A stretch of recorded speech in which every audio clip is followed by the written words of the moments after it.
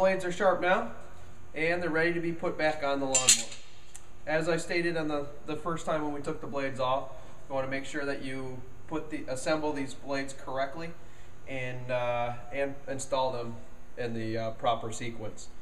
One of the tricks while you're doing that on a Honda mower is the grass kind of tells a story of the way the blades are supposed to fit. There's also little markings on the top of the blade, as you can see, where this top blade was mounted against the blade adapter. Then you can see the way that this blade's face meets against the second blade's face, and that they're clean and they fit together. Now that both blades are together, simply index them so that the flat side points to the ground, and that the flights actually push the grass up towards the mower deck, up and into the bagger.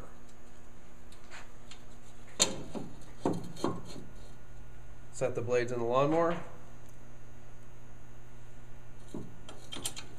insert the bolts, and start to tighten the bolts by hand.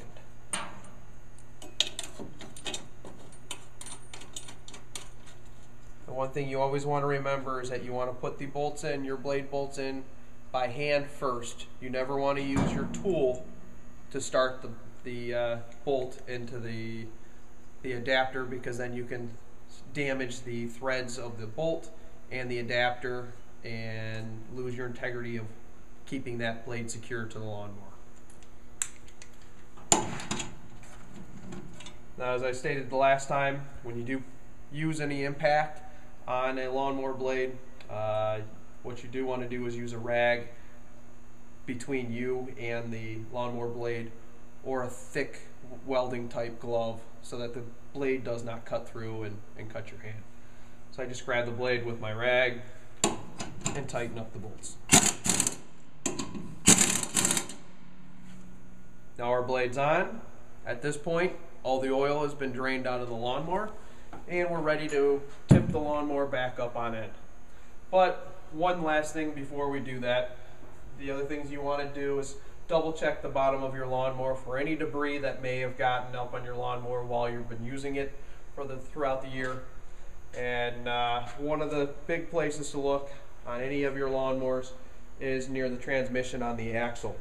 As you can see on this lawnmower, there are some strings that are wrapped up around the axle. You want to make sure that you remove any strings, because if these strings get wound up too tight and start to penetrate the bearings down here at the bottom, what it'll do is damage the bearing, dry the bearing out. Same thing with the transmission, and those strings get in the transmission. Being that this is a wet transmission or a hydrostatic transmission, it will actually drain, the oil will drain out, the transmission will become damaged. So you simply want to pull the strings off of the axle.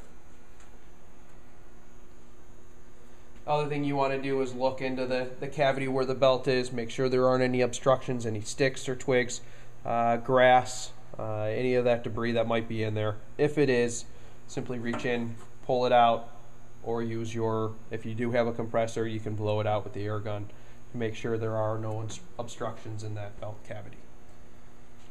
Now that everything is clean underneath our mower deck, everything there is good. All the grass and the clippings is away from the bottom of the mower. Simply tip the lawnmower back over on its side.